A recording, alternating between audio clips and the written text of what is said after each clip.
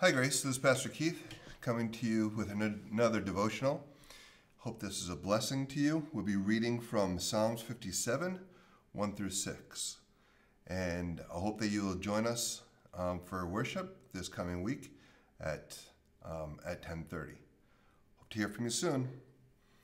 So let us read God's Word. Have mercy on me, O God, have mercy on me. For in you my soul takes refuge. I will take refuge in the shadows of your wings until the disaster has passed. I cry out, God Most High, to God who fulfills his purpose for me. He sends from heaven and saves me, rebukes those who hotly pursue me. God sends me love and his faithfulness. I am in the midst of lions. I lie among ravenous beasts. Men whose teeth are spears and arrows and whose tongues are sharp swords. Be exalted, O God, above the heavens. Let your glory be over all the earth. They spread a net for my feet. I have bowed down in distress. They dig a pit in my path, but they have fallen into themselves. Elizabeth Elliot lost her first husband, Jim Elliot, when he and 4 other men were martyred as they tried to take the gospel to the hostile Akua tribe. She lost her second husband, Addison Litch, to cancer.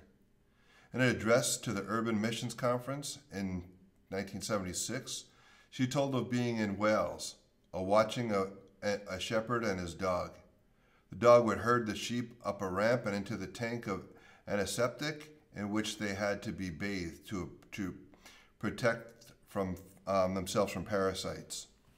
As soon as they would come up out of the tank, the shepherd would grab the rams by the horns and fling them back into the tank and hold them under the antiseptic for more seconds. Mrs. Elliot asked the shepherd's wife if the sheep understood what was happening. They haven't a clue, she said. Mrs. Elliot said, I've had some experience in my life that I have made me feel very sympathetic to those poor rams. I could figure out any reason for the treatment I was getting from the shepherd I trusted, and he didn't give a hint of an explanation. If you've been a Christian very long, you've been there. You found yourself in over your head. These circumstances seemed overwhelming. And that's what it was like for David, the author of this psalm. David is surrounded by danger. He says in verse 4, I am in the midst of lions. I am forced to dwell among the ravenous beasts, men whose teeth are spears and arrows, whose tongues are sharp swords. It's like David is standing right in the middle of these untamed animals. David cries for help. Look at verse 1 and 2. Have mercy on me, O God, have mercy on me. For in you I take refuge. I will take refuge in the shadows of your wings until a disaster has passed. I cry out to God Most High, to God who vindicates me. But then the strangest thing happens. Just when he's crying out, David switches gears. Look at verse 5. Be exalted, O God, above the heavens. Let your glory be over all the earth. Who does that? Someone who understands God and his purpose as a servant to the Most High King. Believers are just that. Believers in all the Lord has revealed to us above himself. We are called to serve rather than be served. I am a believer that many of us bow to the idols of self. We must please our sinful nature. When we do that, we buy the lie that God works to please me.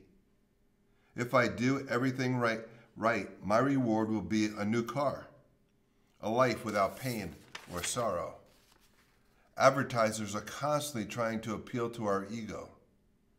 That part that says, make everyone believe you are successful, even if you can't afford the payments. You see, not long ago, a nameless friend had bought this lie. He was set to buy the biggest truck he could with all the bells and whistles. He couldn't afford it, but he was going to make it work for him. As a result of this hunger for attention, he took this truck on an extended test drive, which he paid the dealer $300 plus a week. He did get the dealership gas card to fill up the gas tank. He was also willing to spend huge payments for 12 years to own this truck.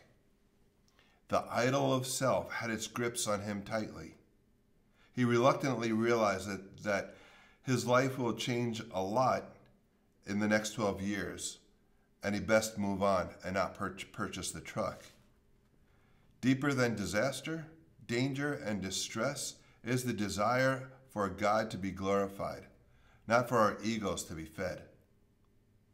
If God's glory can be accomplished by saving us from our circumstances remaining unchanged while we continue to show confidence in God before the watching world, praise God as well. Either way, God fulfills his purpose for you as you delight in to honor him. Let us pray. Father, your Son taught us how to pray. Hallowed be thy name. Before, give us this day our daily bread. Help me to pray, not you've got to do this, Lord, but be glorified in my life. This is hard at first. Then it's freedom itself. Lord, may you continue to work in our lives. Continue to reveal yourself in and through us. Help us to fight against our own egos, our sinful nature that so wants to bring attention to ourselves. So, Lord, may you be glorified in our lives. In Jesus' name we pray. Amen. May the Lord bless you and keep you. Till next time.